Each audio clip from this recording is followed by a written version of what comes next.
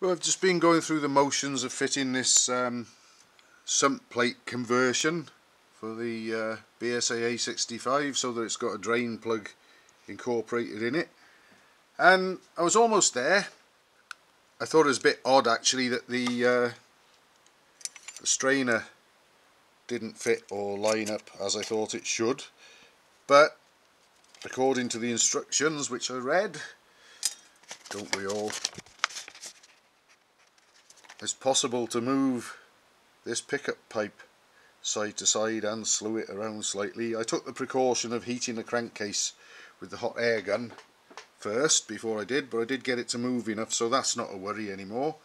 And I thought I was on the home straight. I had everything fitted, I had the gaskets in place, I had the screws in, and I was tightening them up, but I've come up against our old friend, the plastic metal enthusiast. 3 of the holes are okay, one of them is in a right mess.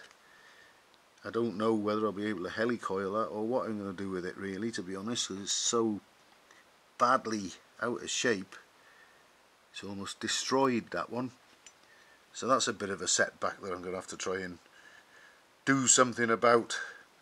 Quite what, I don't know yet, but rather unwelcome find, unfortunately.